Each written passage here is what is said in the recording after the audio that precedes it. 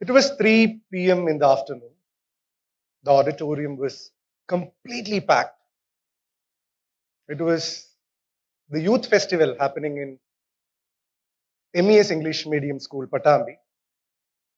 And the announcement happened. Next item on stage, Kadha Prasangam, Govind Padmasoorya, 5th standard.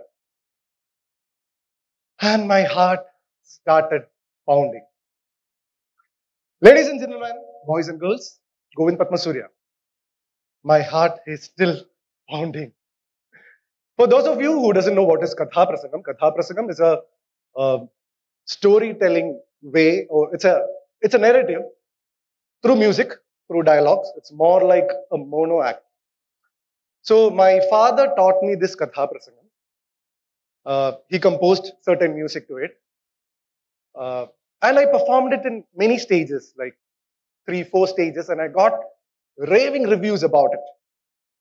So he thought, why not I perform it in my school? So he went to my principal, asked for a special slot in youth festival because we didn't have Kadha Prasangam as an item in youth festival. So he did a special request. In their tight schedule, they gave me a space, and it happened. I don't know why. Maybe because it's my classmates, it's my schoolmates, and I know their ability, their potential to troll. I started feeling very nervous. I have actually performed this Katha Prasangam before, but this time I felt feeling very, very, very nervous. So I started choking. I felt like my energy is draining. I told my teachers, I cannot do this. Principal came and he said, how can he say that? Because his father came, specially requested for the slot. How can he not perform? And my teachers asked, you have been on stage a lot of time. Every year you are there on stage singing or recitation or something. And why can't you do this? I said, I cannot. And I said, I forgot. I did not forget, but I was scared. So I came back home. I did not perform. And I realized that it's not only choking and energy drain. Now I felt like I'm dying because my father is coming home and I have to tell him that I've not performed. So I didn't know what to say. I still remember the visual of him entering the house. He came home with lots of gifts. He had a globe in his hand. He had some books. He was very excited. He came home and the first thing he asked me was, how did it go? What did everyone tell you? And I said, I did not perform. I said, I was scared. He was shocked. I even saw a tinge of anger in his expression. And all these expressions suddenly changed. He looked away. And then I saw an emotion. I saw sadness and disappointment. In a very subtle manner, he looked away and he said, Cha. That subtle, soft cha was the loudest noise I have ever heard in my life. It kept resonating in my head. Then on, whenever I felt uncomfortable, I tried tackling it all my life. Years passed. Later, in 2015 and 2016, twice I got the Kerala State Award for the best host in the state.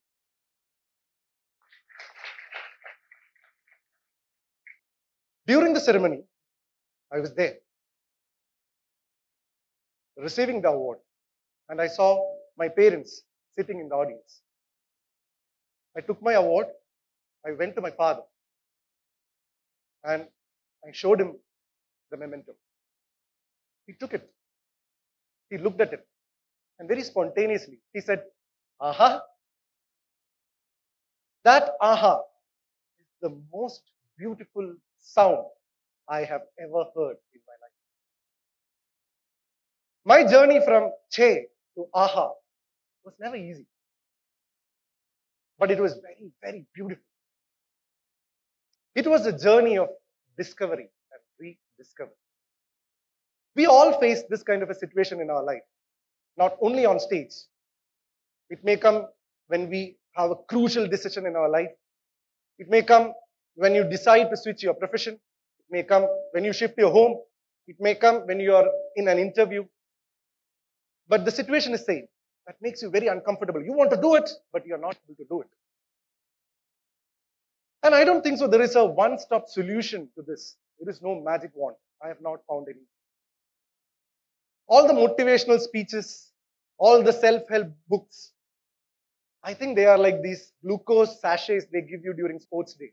I used to think that in my sports day when they used to give me this glucose sachets, I used to think that this is the ultimate solution for stamina.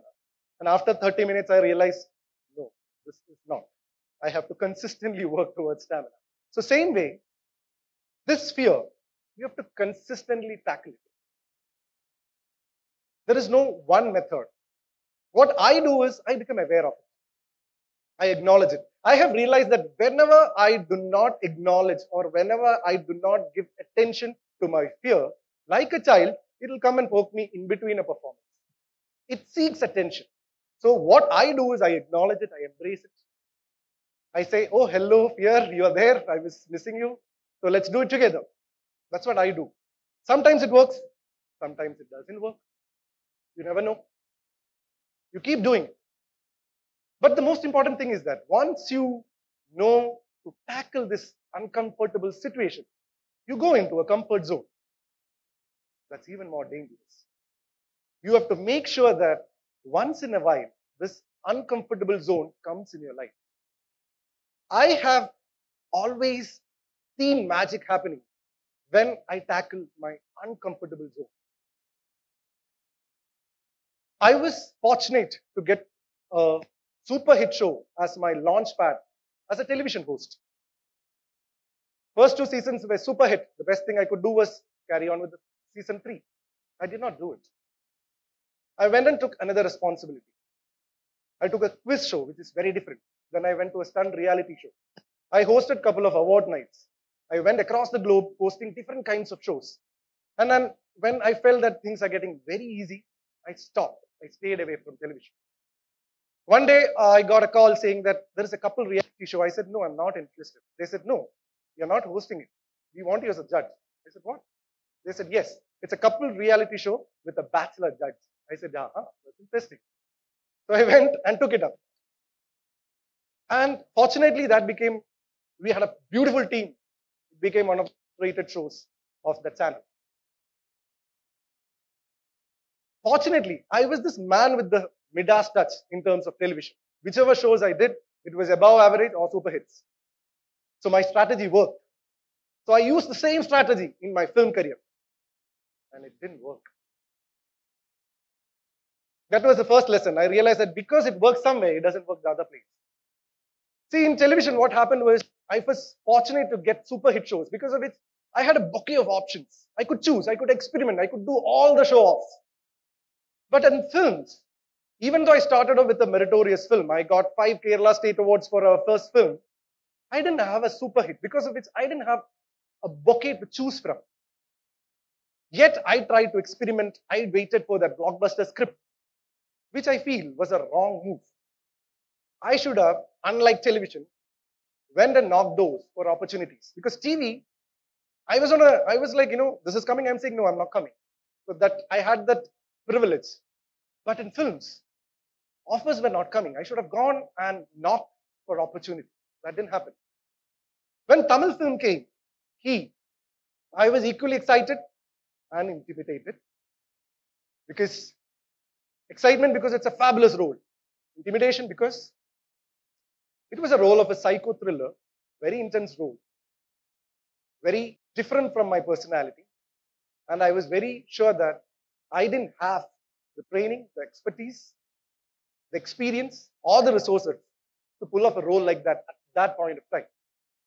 Made me very uncomfortable. So I did what I generally do when I'm uncomfortable. I go embrace it. I signed the film. And I was in extreme pressure.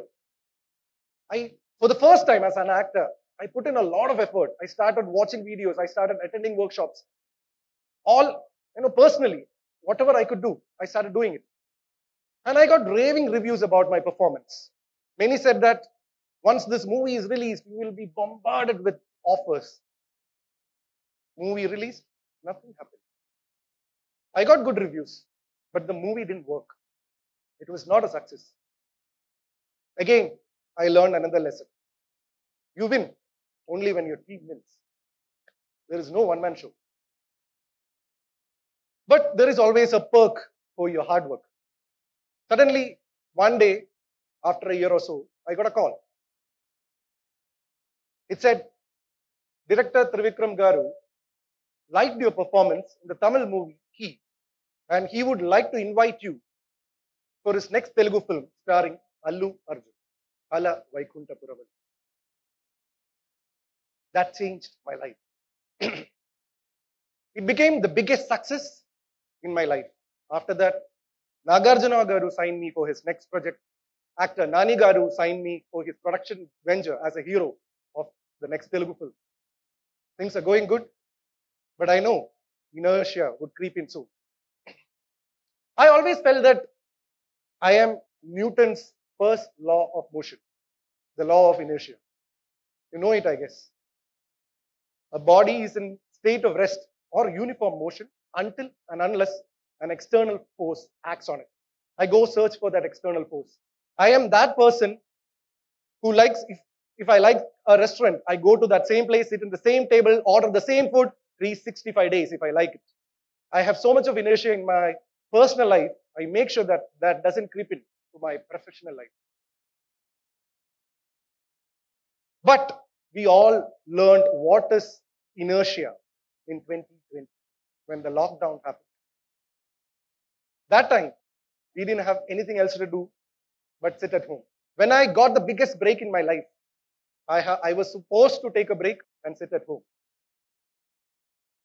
That's when I started exploring social media. There also, I did not make myself comfortable.